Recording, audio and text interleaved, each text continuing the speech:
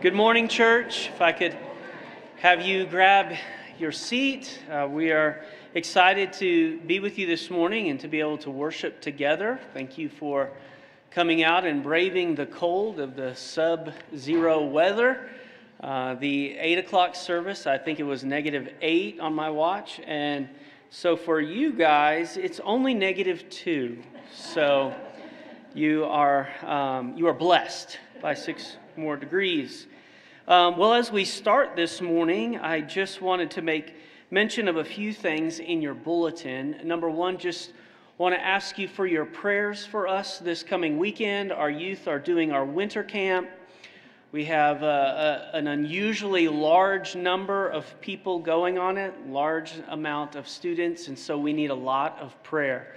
An unusually large amount of prayer that everything would go smooth and that our students would grow in the Lord. And so we know that that is a work of the Spirit. So please pray for us in that. Just wanted to also make mention about the Koinonia. It is normally, I do believe, the third Friday of the month, but it is moved back to the 26th. So please make note of that. If you're going to come to the Koinonia Fellowship, it's on February 26th. Well, as we begin our time of worship this morning, I just wanted to encourage you with giving priority to worship. The psalmist writes in Psalm 132 of David's commitment to build a place of worship for the Lord. And of course, you know that as in his zeal to build a house for the Lord said, "Oh, no, I will build you a house, and I will establish your throne forever, and I will raise one up who will sit on it, and we on that throne forever." And we know that that descendant of David is Jesus Christ, Son of God in flesh. And so we come and we worship him this morning, our provision, God's provision for our sin, in whom the enemy of sin and death was defeated through his work on the cross, his death and resurrection. As we begin, I just want to read Psalm 132 this morning before we turn our attention to baptism. Remember, O Lord, in David's favor, all the hardships he endured, how he swore to the Lord and vowed to the mighty one of Jacob, "I will not enter my house or get into my bed. I will not give sleep to my eyes or slumber to my eyelids until I find a place for the Lord, a dwelling place for the mighty one of Jacob." Behold, we heard of it in Ephrathah. We found it in the fields of Jaar. Let us go to his dwelling place. Let us worship at his footstool. Arise, O Lord, and go to your resting place, you and the ark of your might. Let your priests be clothed with righteousness, and let your saints shout for joy. For the sake of your servant David, do not turn away the face of your anointed one. The Lord swore to David a sure oath from which he will not turn back. One of the sons of your body I will set on your throne. If your sons keep my commandment and my testimonies that I shall teach them, their sons also forever shall sit on your throne. For the Lord has chosen Zion. He has desired it for his dwelling place. This is my resting place forever. Here I will dwell, for I have desired it. I will abundantly bless her provisions. I will satisfy her poor with bread. Her priests I will clothe with salvation, and her saints will shout for joy. There I will make a horn to sprout for David. I have prepared a lamp for my anointed. His enemies I will clothe with shame, but on him his crown will shine. This is speaking none other than our Savior, Jesus Christ. Let's go to the Lord in prayer as we begin our worship this morning. Father, as we come before you and we think of this psalm of old and how David was zealous for your worship, and then we also see how you were zealous to establish a covenant with him and to raise up a descendant from him to sit on the throne forever. We know that that is your Son, whom you gave for the forgiveness of our sins. May we magnify him this morning. May we glorify you in all that we do. We ask for your help through the power of the Spirit this morning. And we pray all this in Jesus' name. If you would, turn your attention to the screens as we follow the Lord's command in baptism.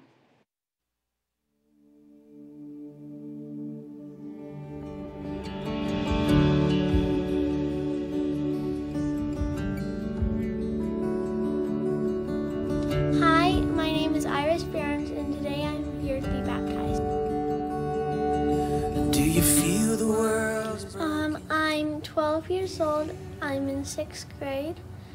I go to American Academy, and one of my favorite things to do is to paint.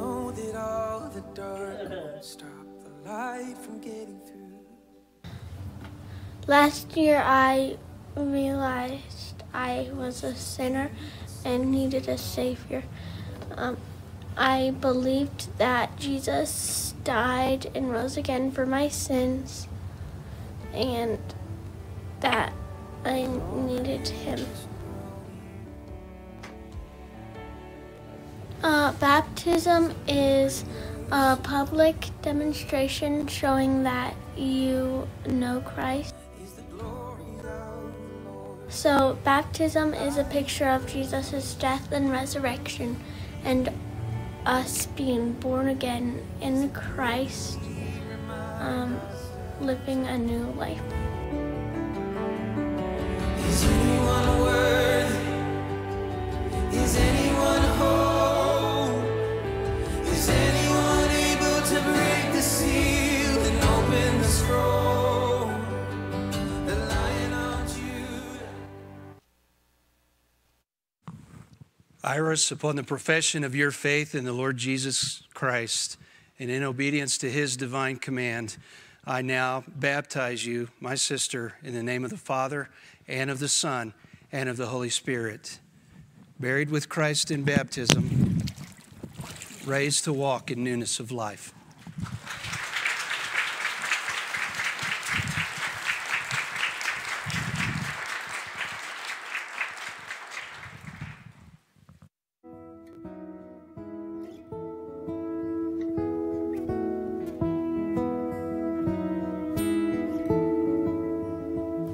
Hi, my name is Nora Ferens, and I am here to be baptized today. I'm 9 years old, and I am in 4th grade. One of my favorite things is VBS, and I've been at Parker Bible Church for 8 years. About a year ago, I came to my mom and I said, I believe in Jesus, that he died on the cross for our sins and rose again. And I came to salvation and I believed in God. Baptism is a picture of Christ being buried and being resurrected, and me being buried with Christ and living a new life. Every tongue will praise him. Every knee will bow. When we see our Savior riding. Upon the profession of your faith in the Lord Jesus Christ and in obedience to his divine command, I also baptize you, my sister, in the name of the Father and the Son and the Holy Spirit, buried with Christ in baptism, raised to walk in newness of life.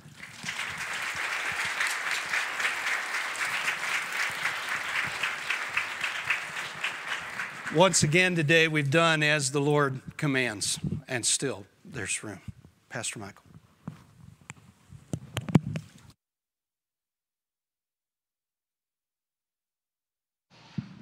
Well, that is a great way to start service on a Sunday morning, don't you think?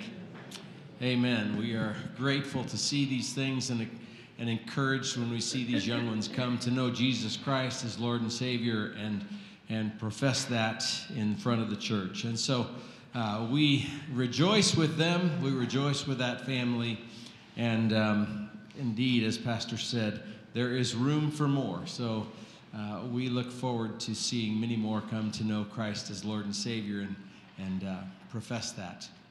Well, today we have come to lift our voices in praise and worship to the Lord our God, to be able to hear the truth of God's word as it is spoken, And so we rejoice together, and we are going to stand together this morning and lift our voices singing a great hymn, all creatures of our God and King. What a joy. Let's lift our voices and let's give him praise this morning.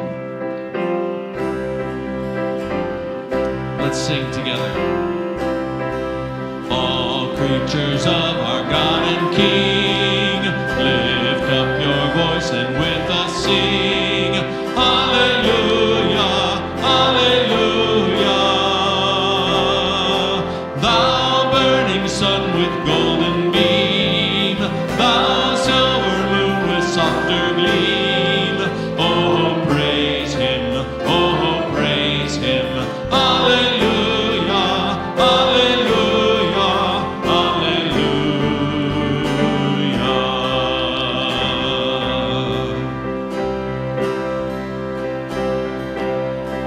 Thou rushing wind that art so strong, ye clouds that sail in heaven along. Oh, praise him, hallelujah.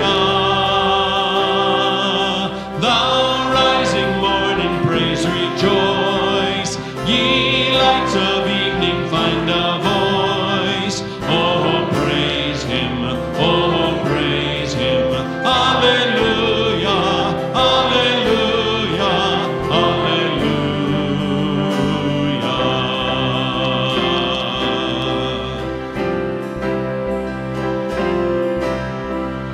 And all ye men of tender heart, forgiving others, take your part.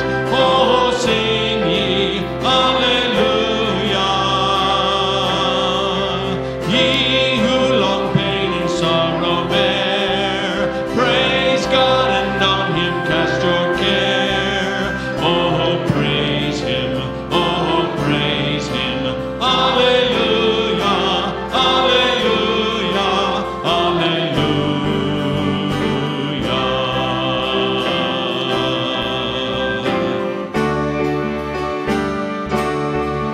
Let all things their Creator bless, and worship him in humbleness. Oh, praise him, hallelujah.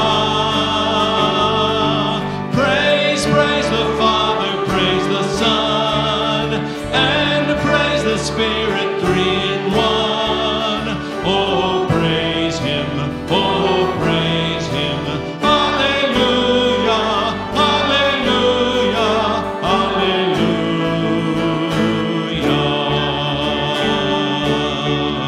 Oh, praise him, oh, praise him. Hallelujah, hallelujah, hallelujah.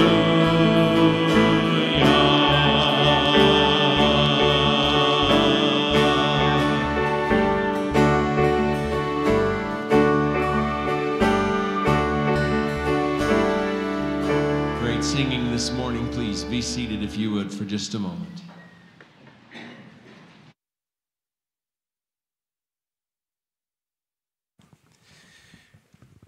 You guys know that I think you are awesome, and I really do, but I even think that in a greater way today. I mean, for this many people to come out when it's like really cold out there. I know in my truck this morning early, it was like minus 19, and I think it's really warmed up now, but it's still below zero.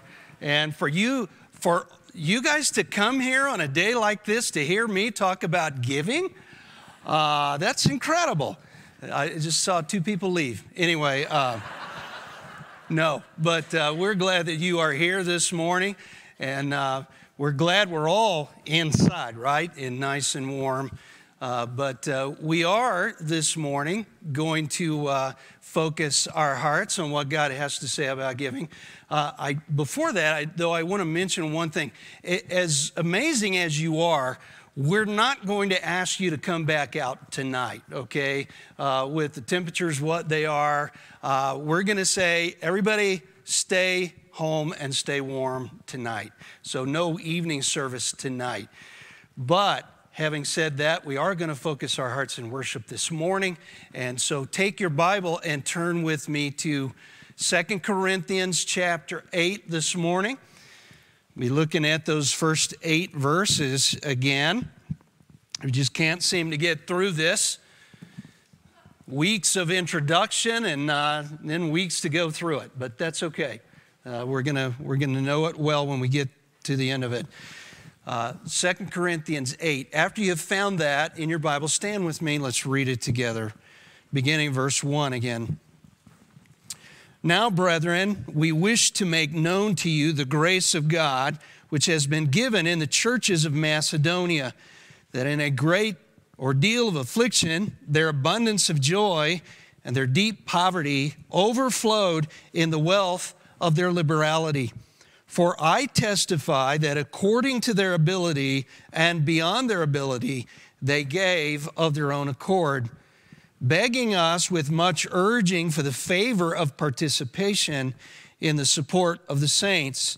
And this, not as we had expected, but they first gave themselves to the Lord and to us by the will of God. So we urged Titus that as he had previously made a beginning, so he would also complete in you this gracious work as well. But just as you abound in everything, in faith and utterance and knowledge and in all earnestness, and in the love we inspired in you, see that you abound in this gracious work also. I'm not speaking this as a command, but as proving through the earnestness of others the sincerity of your love also. Let's pray together. Father, we are so grateful to you for the gift of salvation that we have in Christ. We thank you for these that have shared their testimonies through baptism this morning, that they have repented of sin and put their faith and trust in Christ alone to save them. And Lord, we pray that if there are others here today that have yet to do that, that they also would trust in you and receive your free gift of eternal life. And Lord, we thank you for your word, that you've given us instruction, that we know how to live in this world and how to live in this world that is temporary, to invest in that which is forever. And so, Lord, help us to be wise in that. And Lord, we want to follow your principles. We want to be good stewards. We want to be investing these things that we have, that you have placed in our hands. We know that have come from your hand. Just for a little while, help us to be wise stewards of these things. And Lord, that we can be about eternity. And Lord, we ask you would help us as we worship, that our hearts would be fully set on you. And we ask these things in Christ's name. Amen. Be seated.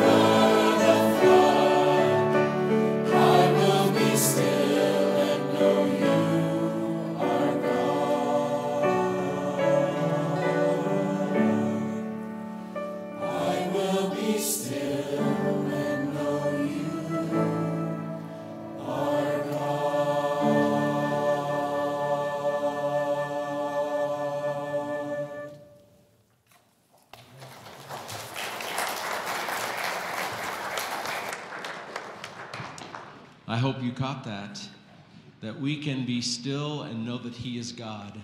In the midst of the flood, in the midst of everything that it goes on, we can know that. That reminds me of Matthew chapter 7, verses 24 through 27, where it says that he who hears these words of mine and does them is like a wise man who built his house on the rock. And the rains fell, and the floods came, and the winds blew and beat on that house. And it stood because it was built on a firm foundation.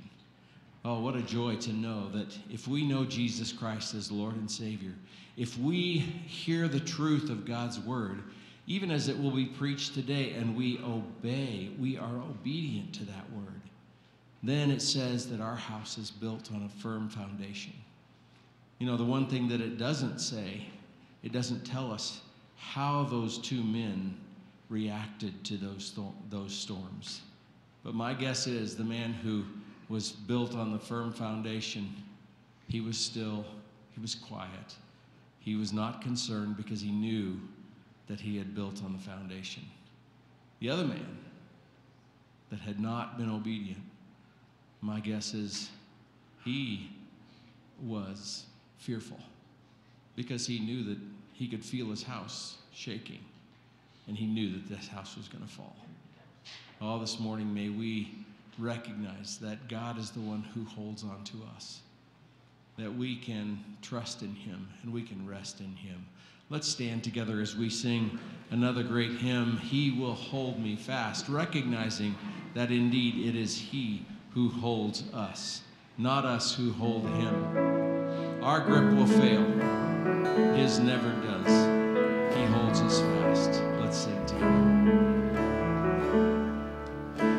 When my faith will fail, Christ will hold me fast. When the tempter would prevail, he will hold me fast. I could never keep my hold through life's fearful path, for my love is often cold.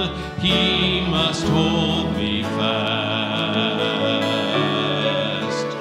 He will hold me fast. He will hold me fast. For my Savior loves me so. He will hold me fast.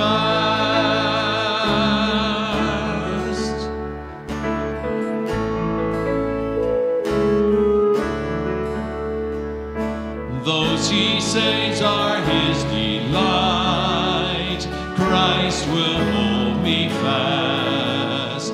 Precious in his holy sight, he will hold me fast. He'll not let my soul be lost. His promises shall last, bought by him at such a cost. He will hold me fast. He will hold me fast. He will hold me fast. For my Savior loves me so. He will hold me fast.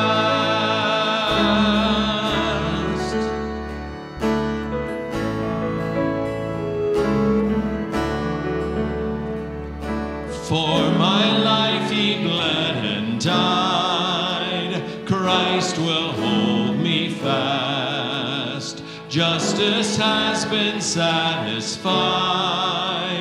He will hold me fast. Raised with him to endless life, he will hold me fast till our faith is turned to sight when he comes at last. He will hold me fast. He will hold me fast. For my Savior loves me so.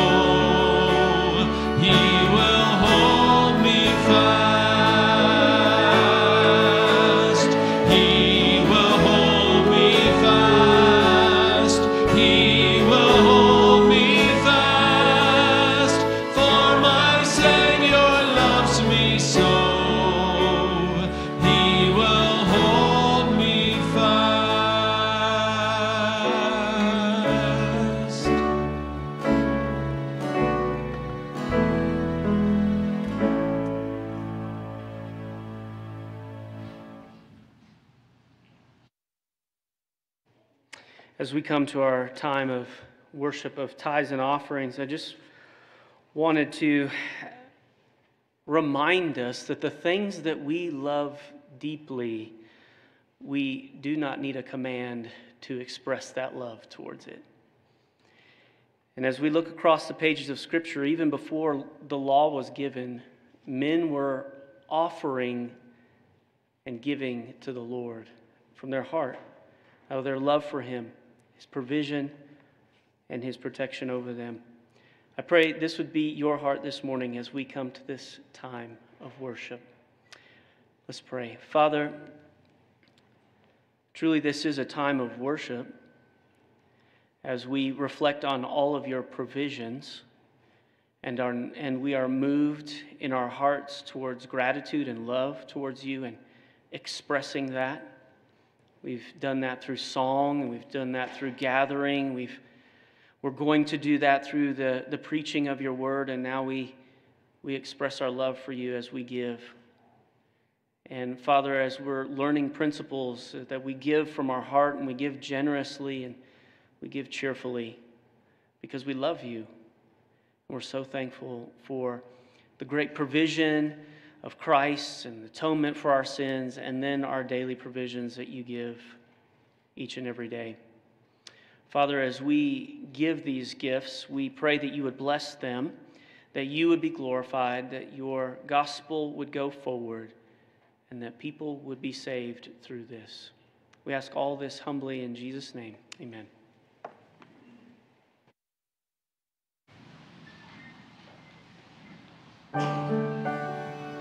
Even as we give this morning, let's continue to lift our voices together in praise.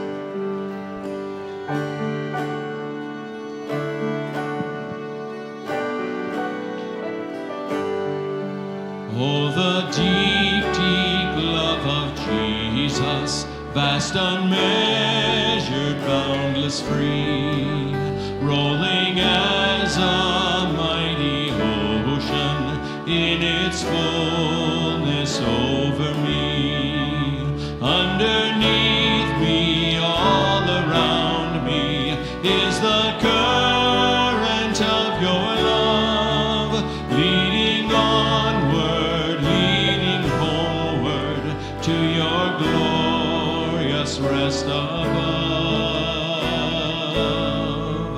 Oh, the deep, deep love, all I need and trust is the deep, deep love of Jesus.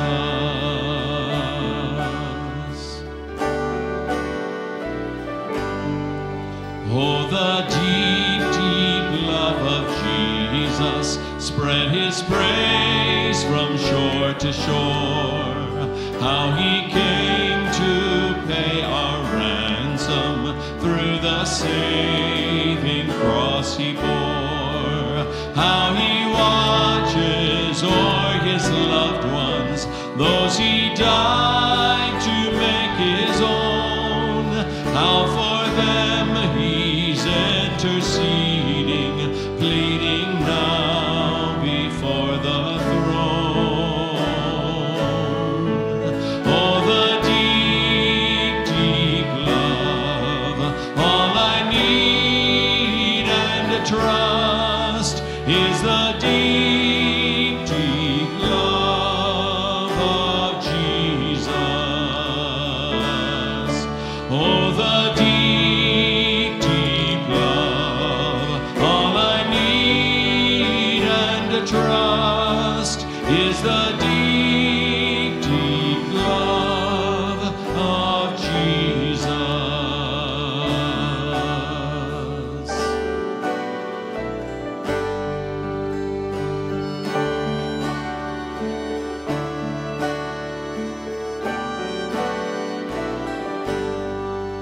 Oh, the deep, deep love of Jesus, far surpassing all the rest. It's an ocean full of blessing in the midst of every test. Oh, the deep, deep love of Jesus Jesus, mighty Savior, precious friend, you will bring us home to glory, where your love will never end. Oh, the deep, deep love, all I need and to trust is the deep, deep love of Jesus. Oh, the deep, deep love, all I need and to trust is the deep, deep love of Jesus.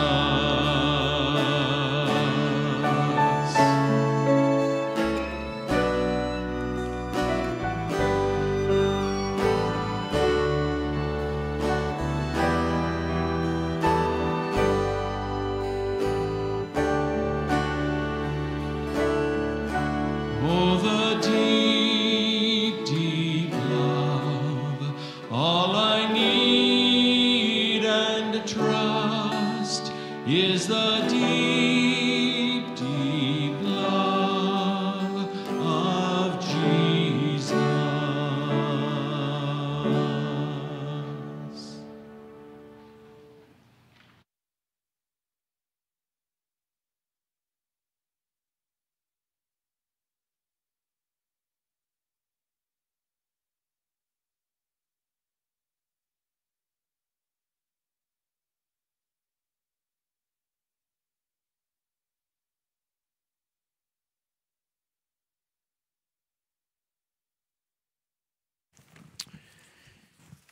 Earlier on, I said that giving is a matter of faith, and it truly is. Our willingness to give is based on our trust in the promises of God. And one of the key promises in Scripture is Philippians 4:19, and my God shall supply all your needs according to His riches and glory in Christ Jesus. If we truly believe this, it will greatly impact our giving. At the end of World War II, the Allied nations began the process of rebuilding Europe. And one of the first issues they faced was to provide for hundreds of orphaned children. So they built some camps to house them, and they rounded them all up, put them in the camps, and they fed them and took care of all their needs. But even though these orphans were fed daily with the finest food, they had another problem because the children would not go to sleep at night. At night, they were extremely restless, and they would even go for days without sleeping at night. And it was interesting because they fed them 3 meals a day and provided for all their needs. They had comfortable beds to sleep in, but the kids would not sleep. And those in charge could not understand what was wrong until they finally asked enough questions. And eventually they came to understand what the problem was, and they came up with a solution. At bedtime, they would come along and they would hand out a small loaf of bread for each child to hold through the night. And soon all the children were sleeping through the night. What was the problem? Well, the problem was that even though they were full that day, they had a fear about whether or not they would have food for the next day. It was fear and anxiety over the next day's provisions that kept them from sleeping at night. But by knowing they had a loaf of bread in their hands, they were able to go to sleep. Now that, of course, is an extreme illustration connected with a specific circumstance, but it serves to illustrate how anxiety can keep us from trusting God in the area of giving. And the truth of the matter is that as children of God, we have His promise to supply all our needs. We have His promise that there is nothing to fear for tomorrow. He has promised to meet our needs, and whether or not we truly believe that has an enormous impact on our giving. As we consider our giving, even if we don't think we have enough to give, we should have confidence that if God were to ask us to specifically sacrifice for His kingdom, that He would replace what we give and even provide more. That's the faith aspect of living according to God's economy. And Philippians 4:19 becomes that little loaf of bread we can hang on to at night. Now, don't misunderstand. I'm not saying that we shouldn't plan and save and invest wisely and work hard and all of that. But what this means is that in the midst of all that, we know we can fully trust God to meet our needs. And as we give, we know we can even give in a state of poverty and trust Him to take care of us. And here in 2 Corinthians 8 and 9, we're introduced to some believers who understood the promises of God, and they knew they could absolutely trust Him for their future. And so beginning in chapter 8, verse 1, Paul uses the Macedonians as an illustration of new covenant giving. And in these first 8 verses, he talks about what a devoted follower of Christ does in regard to giving. This is how committed, dedicated, selfless Christians give. The Macedonians provide a model for new covenant giving. And we need to emulate that model. And as we have started through this, we need to take this in 9 parts. We briefly touched on the first 2 last time, but I want to take a little deeper dive this morning and review those, and then we'll move on. We began with the principle of giving. Look at verse 1 again. Now, brethren, we wish to make known to you the grace of God, which has been given in the churches of Macedonia. Notice that Paul addresses this sensitive subject of giving ever so gently. He begins by affectionately calling them brothers and sisters in essence, but he doesn't even mention giving until later in the passage. He just says, I want you to be aware of an amazing example of God's grace. By the way, I think I should throw this in right here. He's going to urge the Corinthians to give. And he's going to implore them to become a part of this special offering for the saints in Jerusalem. But he's not going to come at this from the perspective of hammering them with guilt or utilizing some form of manipulation. No, he's going to point to the motivation of God's grace, and he's going to put before them the example of some who are fully trusting God's plan of economy. And I think we really find the key word to this entire section right here in verse 1, and that is the word grace. When Paul says, we wish to make known to you, that's his way of saying, pay attention here. This is something really important. And then he goes on to point to the grace of God, which has been given in the churches of Macedonia. Of course, the word grace is the word charis. It can have a wide variety of meanings. It can mean attractiveness, charm, winsomeness, favor, and many, many others. But here it likely means generosity. In light of this, the concept of grace giving became the cornerstone then for the early Christians as they talked about how they were to accomplish the work of God in their day. In fact, the term grace became the primary concept really for understanding every aspect of the Christian life.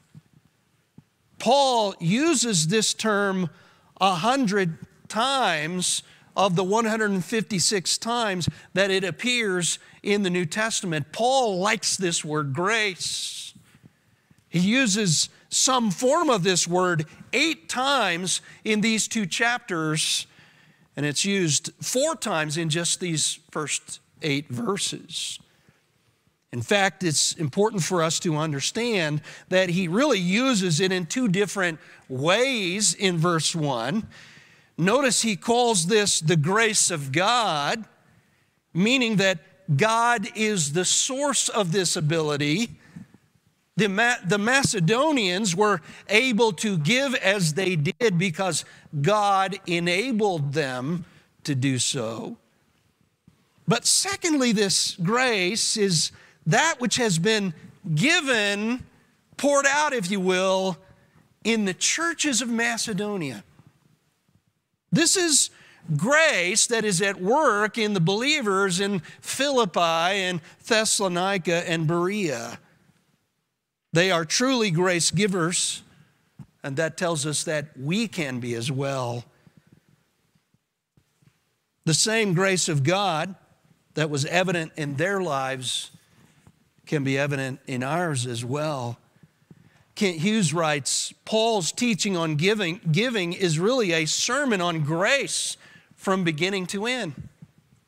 This is all about grace.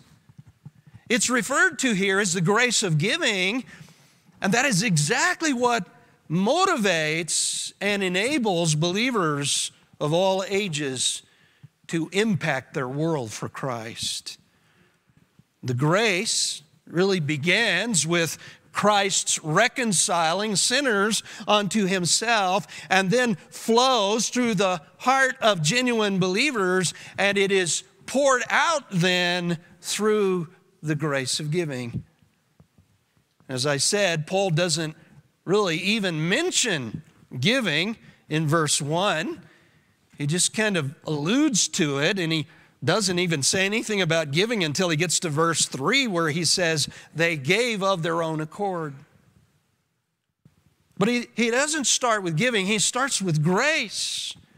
And that's what drives New Covenant giving.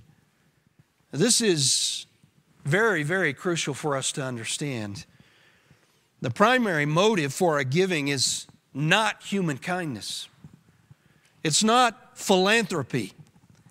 It's not just some sort of giving to relieve someone's conscience. No, it is the grace of God at work in a believer's life. In fact, this kind of giving is not really normal giving, what we would call normal giving. It's really supernatural giving. It's not the kind of giving that you see in the world today.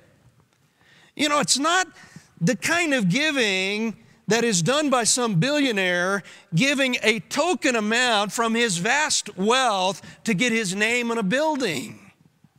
It's not that kind of giving. No, this kind of giving is prompted by something far greater than human philanthropy. It is prompted by the work of the grace of God in the heart of a transformed person.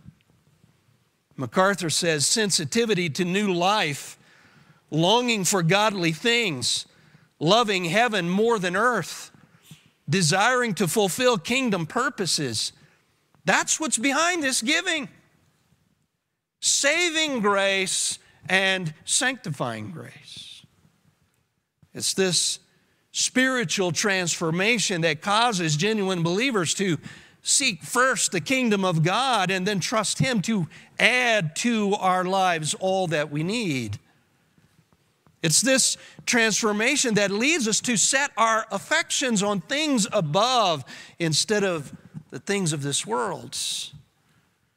And these are the results of the work of grace in our lives.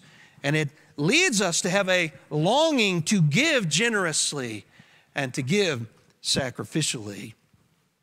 All this is a part of what the grace of God does in our lives.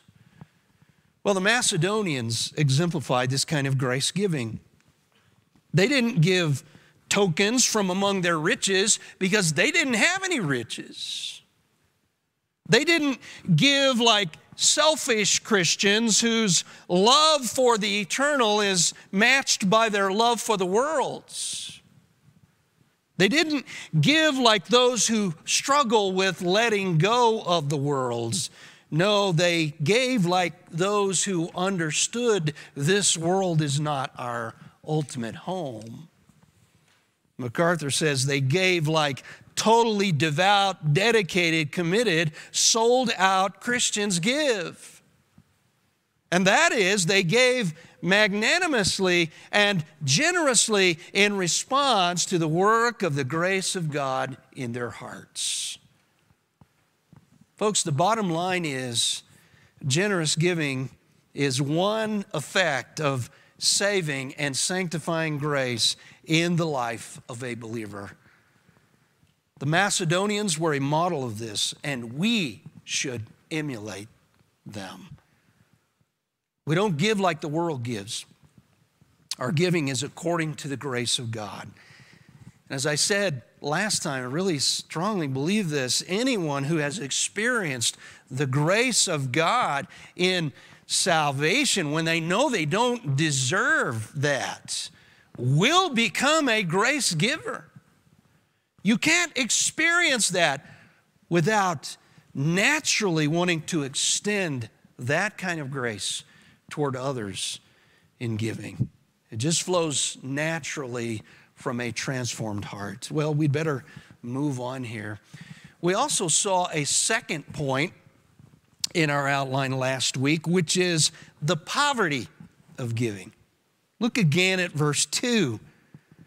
That in a great ordeal of affliction, their abundance of joy and their deep poverty overflowed in the wealth of their liberality. And then verse 3 says, for I testify that according to their ability and beyond their ability, they gave of their own accord. Now, verse 2 has an interesting structure to it. It begins with a negative, moves to a positive, and then goes back to a negative. First of all, they are in a great deal of affliction. Not only are they poor, they're also picked on. They're being persecuted. The literal idea of the words being used here is that they're being crushed. They're being crushed. Hughes says, the surrounding culture kept squeezing them harder and harder because of the Macedonians' devotion to Christ. And what Paul does here, he really just piles up word after word to describe their suffering. The word for ordeal means test. And the test they were going through was great, he says. That's a word that means severe. It's a word that can mean mega, big, large, grand, massive. The word for test is a word that was often used to speak of putting metal in a furnace to test it. This was severe testing. We don't know exactly what this was, but we know it was extensive.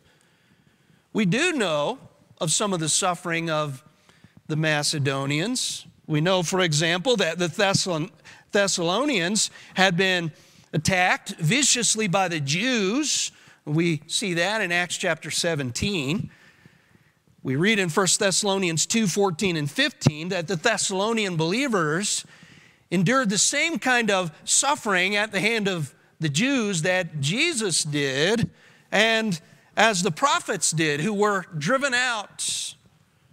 And Paul said of them in 1 Thessalonians 1:6, you received the word with much tribulation. In Philippians 1:29, we also see this was the case with the Philippians as well. But it's possible there is some kind of greater persecution going on at this time that we don't know the specifics about. Either way, we know the Macedonians were being afflicted greatly at this time. The word for afflicted is a word that is used for the crushing of grapes. It had to do with some sort of great pressure. It could be pressure to conform, like some kind of political pressure that you and I may soon find ourselves under. It could refer to mental pressure. It could refer to spiritual pressure or even physical pressure.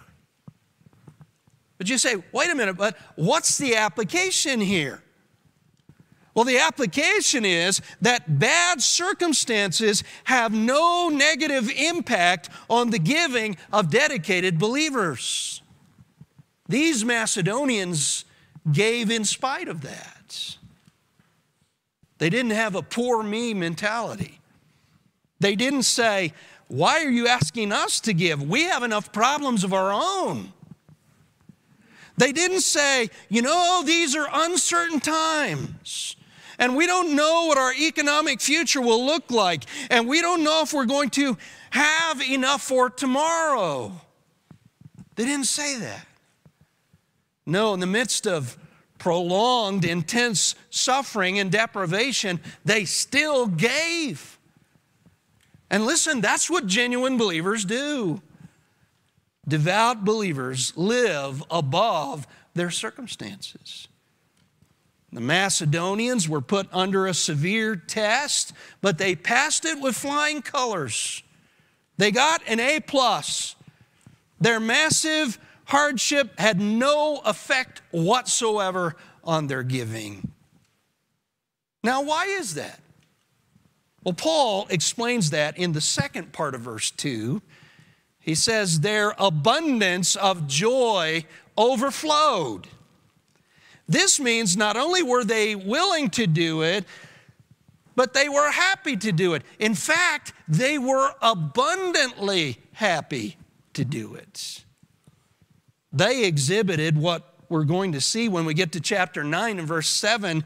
Let each one do just as he has purposed in his heart, not grudgingly or under compulsion, for God loves a cheerful giver. They were cheerful givers. They had abundant joy in spite of their circumstances. And that joy overflowed in the expression of their giving. The abundance or surplus of their joy speaks of something that was beyond what we would normally expect. Listen, they didn't give because someone pressured them to give. They didn't give because there was some sort of high-pressure fundraiser manipulating them. They didn't give because they felt like they needed to give or because they were afraid God might punish them if they didn't. No, they gave from the joy that was in their hearts. That joy is the unceasing joy of the Lord that can never be negated by circumstances. Their joy rose above their pain. It was untouched by their suffering. And their joy was because they knew they could lay up treasures in heaven that they could never lose. And their joy was in seeking to advance the kingdom of God through the small amount of money they had. And they just felt privileged to be able to be a part of the Lord's work. And folks, listen, that's the attitude God wants from us. But then Paul goes back to the negative side in verse 2 when he says, and their deep poverty. We've already touched on this, but the Macedonians were very poor. The word for deep means extremely deep. It's like rock bottom. You can't get any deeper than this. You could say they were in the pits of poverty. Interestingly, the Greek word that is used here is a word from which we get our English word bathysphere, which is a vessel for exploring the deepest part of the ocean. This is not the usual word for poverty. The normal word, Pentecost, means you have very little. This word means you have nothing. You have nothing. And listen, for those of us here in America in 2021, this is really, I think, impossible for us to relate how deeply poor they were. It's a major stretch for us to even comprehend the depth of their poverty. And by the way, it's significant that there are only two other places in the New Testament where this Greek word is used. One is in the next section in 2 Corinthians 8, where we see in verse 9 that Christ became extremely poor so that we could become extremely rich. And the other one is in Revelation 2:9, where it says of those in the church at Smyrna, I know your tribulation and your poverty, but you are rich. These believers in Smyrna were just as poor as those in Macedonia, but our Lord says, you're really rich. You have the riches that count the most. Now, why is Paul emphasizing the Macedonians' extreme poverty to the Corinthians? Well, I think it's so that they can't say something like, well, of course you're giving. After all, your economy is booming and you have a great abundance of wealth. They knew they couldn't say that because they knew the Macedonians didn't have any wealth. They knew that if these Macedonians could give in the midst of their extreme poverty, that the Corinthians, had no excuse. The end of verse 2 simply says, this overflowed in the wealth of their liberality. Hughes writes, in a parched existence, squalid little churches gushed forth with the joy of giving. They practiced the grace of giving. In fact, there's really no other way to explain this. It was a supernatural work of God in their hearts. And they were able to do over and above what anybody could ever imagine. They lived by faith and not by sight. They held in their hand the promise of God, and that was enough to trust Him for the future. This is what genuine believers do. They don't wait till they have more. They give from their poverty, just as the Macedonians did and as the widow did her 2 mites. The issue is not how much you have, it's what you do with what you have. And it's a heart of faith that dares to trust God, and it's a heart of generosity that is created by the grace of God. Well, we better move on. Notice, thirdly, the proportion of giving. Look at verse 3. Verse 3.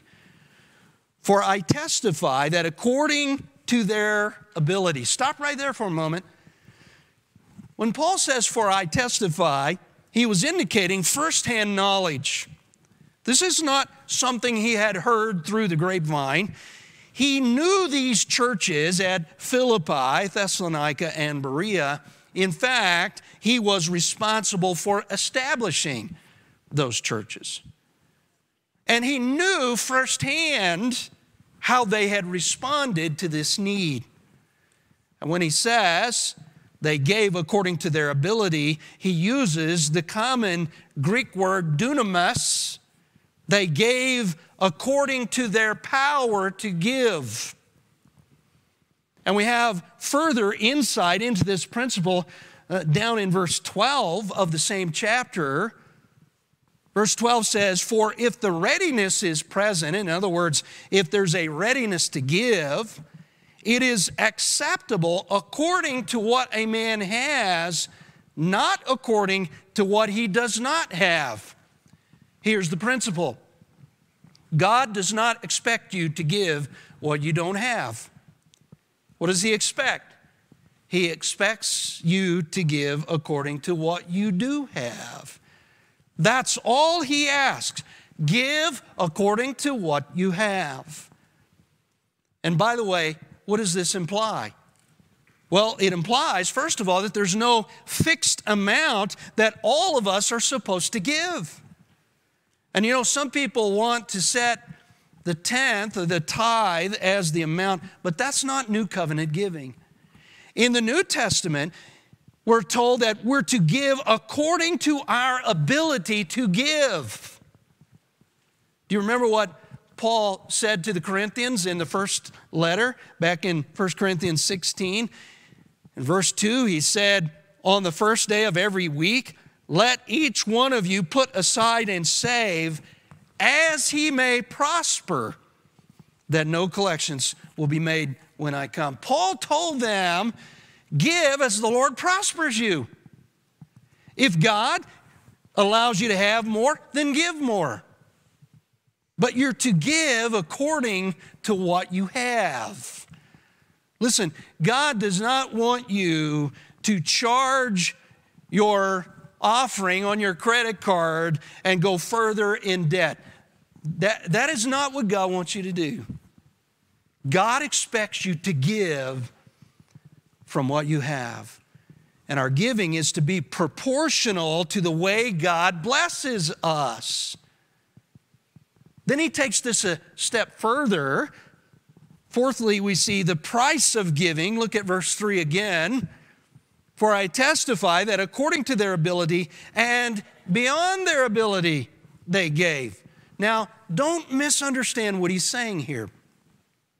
He's not saying give what you don't have. No, he's saying give from what you have, but give in a measure that is sacrificial. You see, you can give from what you have in a way that is not sacrificial, or you can give from what you have in a way that is sacrificial. And what Paul is saying here is that sacrificial giving is what should characterize us as recipients of God's grace. You may remember in the Old Testament, King David said, I will not give the Lord that which cost me nothing. In the same way, the Macedonians were not about to give in a way that was not sacrificial to them. The Macedonians gave beyond what you would expect people in extreme poverty to give. That's because they gave sacrificially. They gave over and above what you would think would be their ability to give. And then fifthly, we find the passion of giving. The passion of giving. Go back to verse 3 one more time. For I testify that according to their ability and beyond their ability, they gave what? Of their own accord. That means they gave of their own volition. It was their own decision to give. Literally, the Greek word means one who chooses his own course of action. Their giving was self-motivated, was by their own choice, was according to their own initiative. Now, there's a ton of application that we could pull from this. For example, this tells us that our appeals in the church need to be based on free will giving. We must guard against pressuring people to give or manipulating people through some sort of guilt or false promise like the health and wealth prosperity preachers. No, we should let the need be known and then allow people to give according to the desires of their own hearts. We should let people decide what they're going to give. Now, don't misunderstand that. That doesn't mean we don't explain what the Bible has to say about giving as we're doing here. It doesn't mean we don't rightfully challenge people to be more faithful in giving or to invest more diligently in the things of eternity. No, it just means we need to be careful how we make financial appeals in the church. That we don't fall into the trap of lifting the offering through some sort of manipulative method. No, Christians are to give of their own accord. Now, another application here is that we need to be cheerful givers. In other words, we ought to want to give, and therefore, when we give of our own accord, it is giving according to what is in our hearts to give. And again, this points back to our devotion to Christ.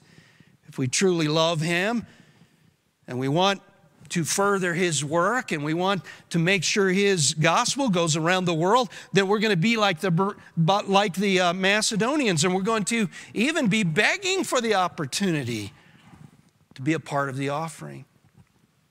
But I think there's something else here, and we'll probably need to stop with this one today.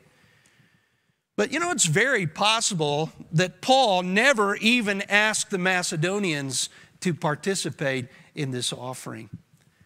If you go to chapter 9 and you look at verse 2, Paul says, I know your readiness.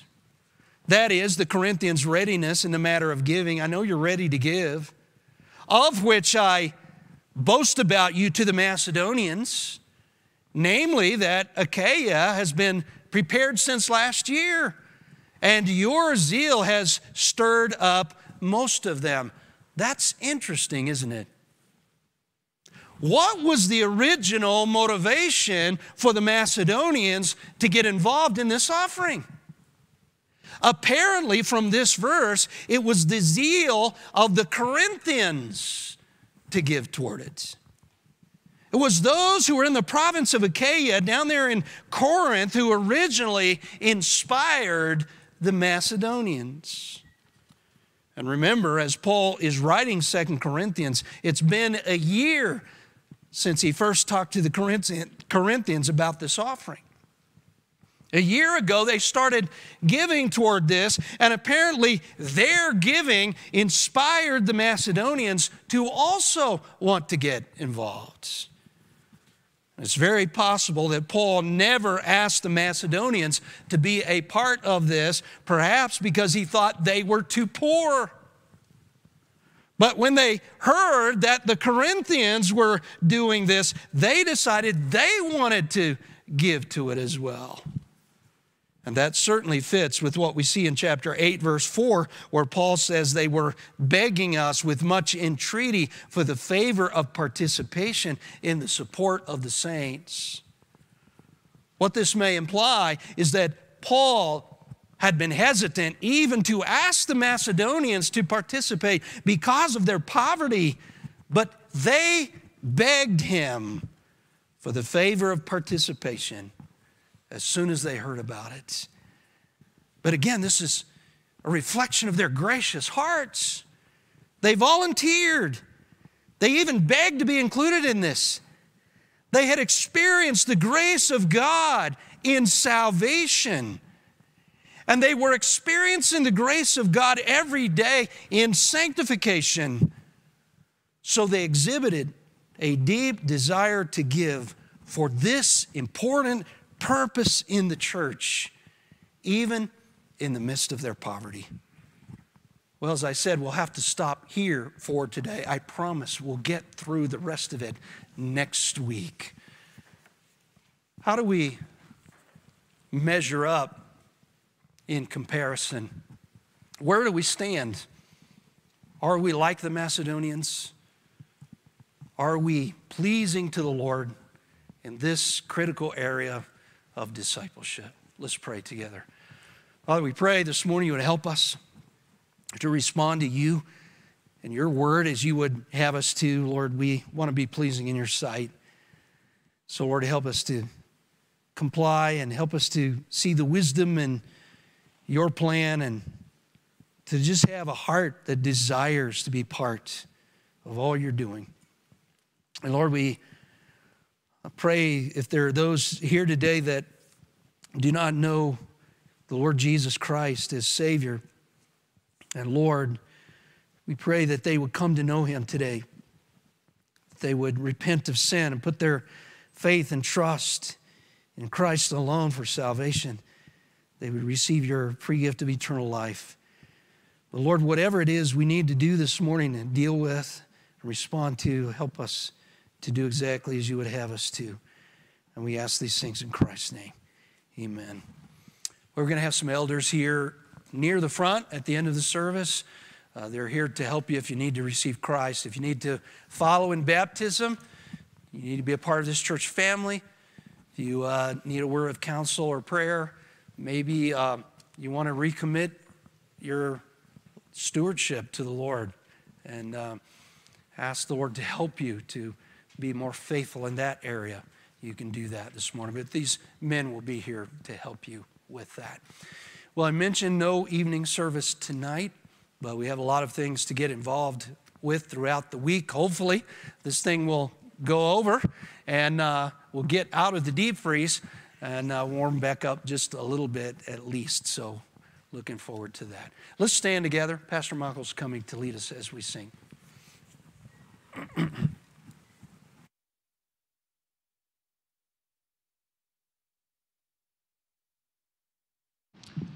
Well, if you would sing with me as we close this morning.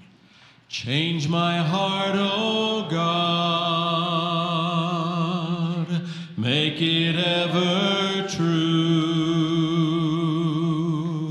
Change my heart, O God, may I be like you. You are the potter, I am the clay. Mold me and make me, this is what I pray. Change my heart, O God, make it ever true. Change my heart, O God, may I be like you. May I be like you. We pray that you will have a great afternoon. If you can, because we are not meeting tonight, we need to take the chairs down and set up for ladies' Bible study for Tuesday morning. If you could help to do that, that would be a blessing. And many hands make short work. So if you can stay and help with that, that would be a blessing to everyone. Thank you so much. Have a wonderful afternoon. You are dismissed.